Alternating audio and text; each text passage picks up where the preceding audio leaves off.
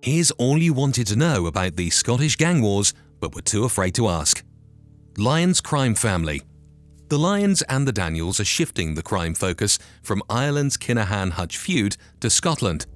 Working closely with the Kinahan Cartel is the Lyons Crime Family. Their most recent confirmed criminal activity was the 2010 murder of Kevin Gerbil Carroll. But this is just one rock from the mountain of criminal activity. From their inception in the 80s, the Lyons have been involved in numerous criminal activities over the past 4 decades. The founder, William "Benny" Lyons, started running this faction from the Postle Park area in the city of Glasgow. The Lyons family lived there for almost a century, so this became their area of operations. At the start, they began with minor criminal activities. Benny and his brother, Eddie Lyons Sr., saw an increase in drugs and violence in Scotland in the 80s. Wanting to capitalize on the crime trend, they began selling drugs and started raking in huge profits. After 20 years of criminal activity, Benny died in 2006. However, his brother resumed operations. Right now, the Lyons are headed by Stephen Lyons, who is believed to be living in Dubai. 40 years later, their criminal file excludes extortion, drug trafficking, and money laundering. Speaking of which, the Lyons mob is laundering drug money for the Kinahan Cartel using Scotland's economy, but the Kinahans are not their only partners. Teamed with different crime families from Scotland and beyond, the Lyons have become one of the most popular British crime groups. They are famous for their quote-unquote brutal business tactics, the receiving faction of which was the Daniel Gang. Headed by Stephen "Bonzo" Daniel, this gang had been working with Mark Richardson, the kingpin of Edinburgh. The Daniel Gang is the most mysterious group of all on this list. They like to operate in darkness. Bonzo likes to work in the shadows. For example, earlier this year in January, a low-rank criminal ratted on the Daniel Gang, and a few days later, 2 men with masks paid him a visit. They smashed his windows and poured accelerant fluid on his doorstep without lighting it on fire. This was a warning. Even though the criminal was under police protection because of his collaboration, the Daniels still managed to get his home.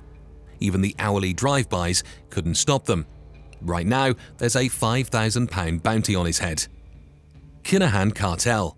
Despite originating in Ireland, the Kinahan Cartel is recently being called the Irish-Scottish Mafia. That's all thanks to their vast network of crime members who are operating not only in the UK, but across all of Europe. Christy Kinahan, the founder, is no longer active in the cartel. His eldest son, Daniel Kinahan, took over the day-to-day operations. Records claim that the Kinahan Cartel is now worth $1 billion when you factor in assets and profit from illegal activities. This criminal empire is hidden under the veil of MTK Global, a promotions company for boxing and MMA events. Daniel Kinahan and Matthew "Mac the Knife" Macklin first founded Macklin's Gym Marbella, or MGM for short. Since then, the gym company has grown to an international management and event promotions company that has signed major boxing names, including smashing that like button, just like you should do if you haven't already. But no, in all seriousness, they've signed Tyson Fury, Rocky Fielding, Paddy Barnes, Terry Flanagan, and others. By sponsoring these major boxing events and promotions, they are able to easily launder the money they get from illegal activities. Another company Daniel Kinahan controls is Nero. Even though the company is supposed to be owned and operated by a man named John Morrissey, the real owner is the Kinahan Cartel. A few years ago, the feds found out Morrissey is a vital member of the Kinahan Cartel. The second company that's supposed to financially aid Daniel Kinahan's operations is Hoopo Sports LLC, based in Dubai.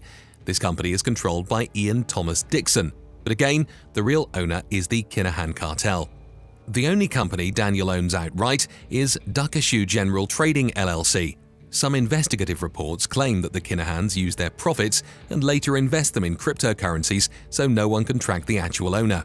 The most recent crackdown on a crime boss, Edin G from Bosnia and Herzegovina, revealed shocking evidence about the Kinahans.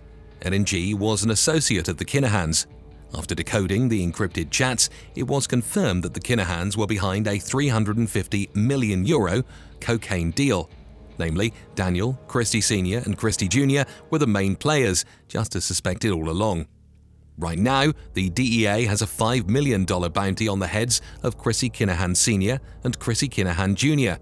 And with all this power, the list of Kinahan enemies is also growing. That's why the Kinahan-Hutch feud is arguably the bloodiest in recent history, taking the lives of 18 crime bosses on both sides, as well as the lives of countless others. The Thompsons. Arthur Thompson was the head of all Scottish organised crime for 30 years. He was the wealthiest and most feared loan shark in Scotland, and his life was like a movie. He was the man who started it all. Born in September 1931, Arthur Thompson turned Springburn into his war zone. First came the money-lending deals where he would crucify those who couldn't repay, usually to a door or the floor, followed by bank heists and robberies, and even drug trading, although his son Arthur Jr. was most responsible for the drug trade. At the height of his power in the early 90s, Thompson was earning £100,000 per week from his activities. Throughout the years, Thompson survived 3 attempts on his life, but his son wasn't as lucky. He was shot 3 times and killed on August 18, 1991, right outside their family home. Just 2 years later, Arthur Thompson died from a heart attack at the Glasgow Royal Infirmary on March 13, 1993. Arthur Thompson was so popular that he even used Paul Ferris, a Scottish author, as his enforcer in the 80s. Delta Crime Syndicate. The reason we chose the Delta Crime Syndicate is because of its most recent member, Walter Douglas. He is arguably the richest drug trafficker in Scotland, with an estimated net worth of 20 million British pounds. He was born in 1961 in Glasgow, Scotland. When he was a young man, Douglas worked as a milkman. Seeing that the honest wage he earned delivering milk was not enough to pay his living expenses, he picked up a side hustle, pickpocketing. After joining the Delta Crime Syndicate in the 80s, Walter Douglas smashed that subscribe button and rang the notification bell. But no, in all seriousness, Douglas rose rapidly through the ranks. In less than 10 years, he was earning millions of dollars by smuggling cannabis into the UK. Here's how he did it. He would illegally purchase cannabis from the Netherlands, Spain or Morocco. Then, together with his friend Brian Doran, he would use his plants business to smuggle all the drugs into the country. They used legal ways to import illegal substances into the UK. At one point, their operations got so big that they filled a giant freighter ship with cannabis. Unfortunately, as the Britannia Gazelle was about to leave port, Dutch customs officers boarded the ship. This was the beginning of the largest narcotics investigations in the Netherlands. The customs officers found 18 tons of cannabis inside, valued at over £60 million. This was such a major investigation that the Dutch IRT, the American DEA, and the British Customs Service had to get involved.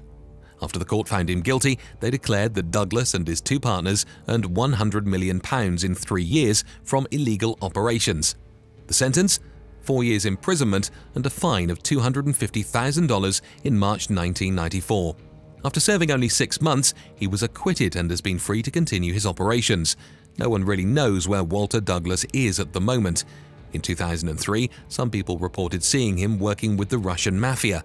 Then, in 2006, the authorities caught him trying to enter Ibiza with a fake passport. Today, Douglas is believed to reside in Thailand, where he uses a fake name to avoid being detected by the cops. Bye for now.